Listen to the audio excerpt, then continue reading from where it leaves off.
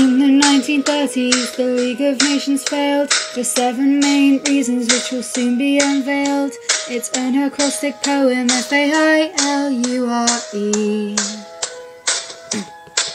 French and British self-interest for an Abyssinia and Corfu.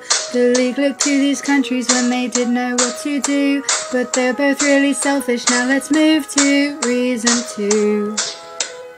A is for absent powers. The USA went in the 42 members. Germany came in 1926 and left in 33. Japan left in 34 when the USSR came forth. So the League had no army or authority, and it was war. Need I say more? Sanctions didn't work because America wasn't there. Coal, iron and oil weren't banned anywhere. This affected Abyssinia, and to break the sanctions wasn't rare.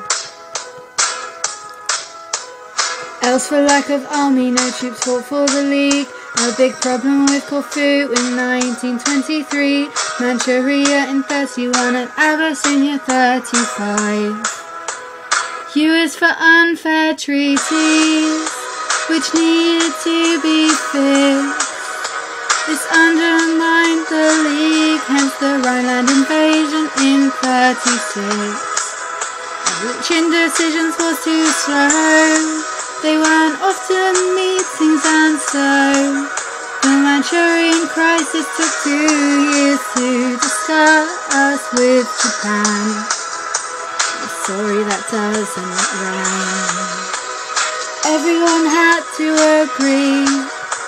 Decisions were unanimous, a very big problem indeed. So no more League of Nations.